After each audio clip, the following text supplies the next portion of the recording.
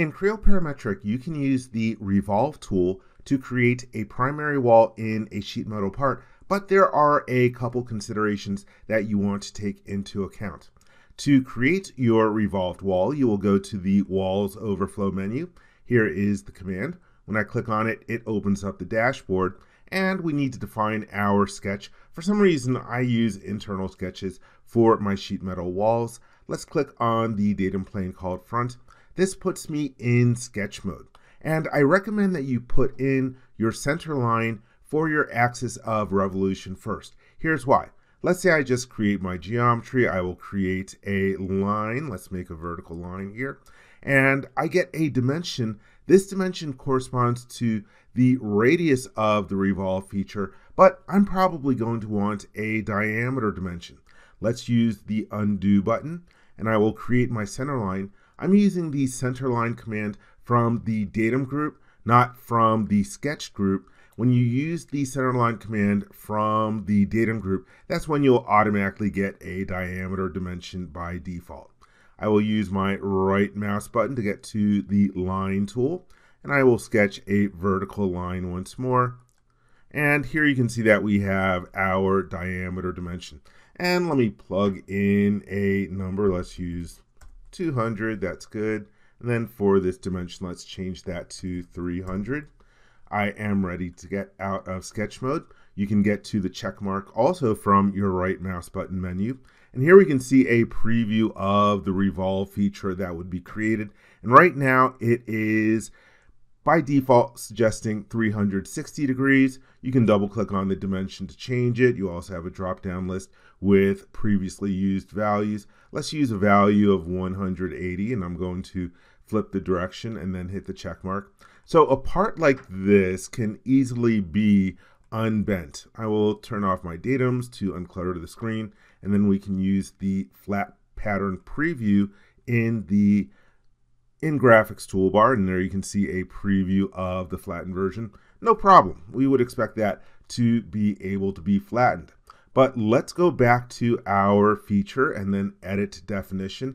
I'm going to change the value to 360 degrees and hit the check mark. Now when I go to the flat pattern preview, we are getting an error. The preview is not available. The model has surfaces that cannot be unbent because we have no rips here in the model. Let me move this aside and close my flat pattern preview. So what some people do in the situation is that they'll use maybe an angle of like 359.9 so that it is not fully closed. Let me hit the middle mouse button in order to create it. You can see that we have a small edge here in the model. And if I were to go to the flat pattern preview, yes, it's able to be unbent. But again, it's not exactly what we want. We want 360 degrees, not 359.9 degrees. Some people object to that. So let's go back and change this. Let's go edit it and change it to our actual value that we want, 360 degrees. Oh yeah, and by the way, the reason that people might not want that 359.9 degrees instead is because they're not going to get the exact flattened size that they want the blank to be. So let's hit the check mark. And what we can do in this case is that we can put a rip into the model. In this case, I'll go to the drop down and choose a sketched rip. Let me turn on my datum plane display once more, and I will define my sketch on the datum plane called front. And let's go to our sketch references. I always like to add in the top of the model here. So that way, when I sketch my line, I can easily just snap into both of the necessary references. Now let's use the right mouse button to get to the check mark once more. And I want the cut going on sort of like the front surface of the model. So I just flip the direction. You also have the ability to flip which is considered the like fixed side or the rip side, whatever. Let's hit the check mark in order to create that.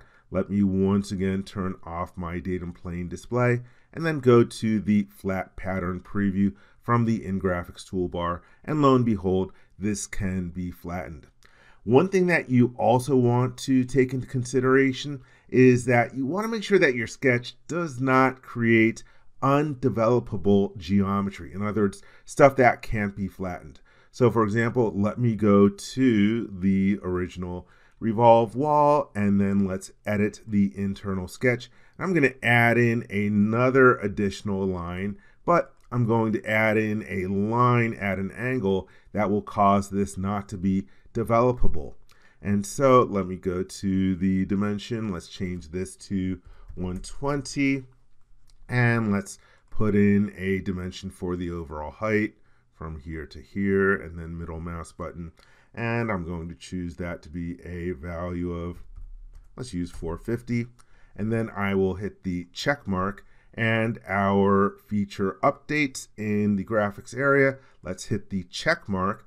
If I bring back my navigator to get to my model tree, I can see that the rip feature actually failed. Let's edit definition of the rip and hit the edit button to get into sketch mode. When the surface here is giving us a problem, let's remove that surface. And then instead, I'm going to add into my list of sketch references. Let me just grab the edge there and close. Then I can use my coincident constraint to make the vertex coincident with my reference. Hit the check mark, and our sketch works again. But if I go to the flat pattern preview, first it wants to know, hey, what do I want to use as my fixed geometry? Let me select an edge in the model and then click the OK button.